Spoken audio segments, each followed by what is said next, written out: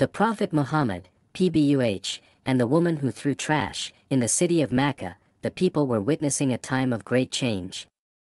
Prophet Muhammad, PBUH, was spreading the message of Islam, calling people to believe in one God, practice kindness, and live truthfully.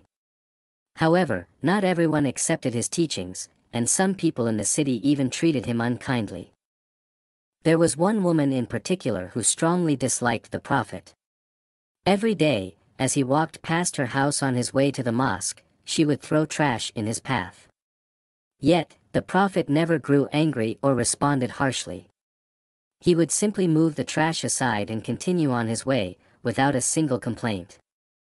One day, as the Prophet walked by her house, he noticed that no trash was thrown down.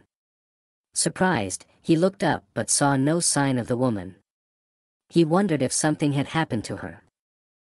Feeling concerned, the Prophet went to her door and gently knocked. When he asked about her well-being, her family told him that she was very ill and had been unable to get out of bed. The woman, lying weakly in her bed, was shocked to see the Prophet, the same man she had tried to trouble every day, standing by her bedside with genuine concern for her health. Seeing his kindness and patience, she was deeply moved.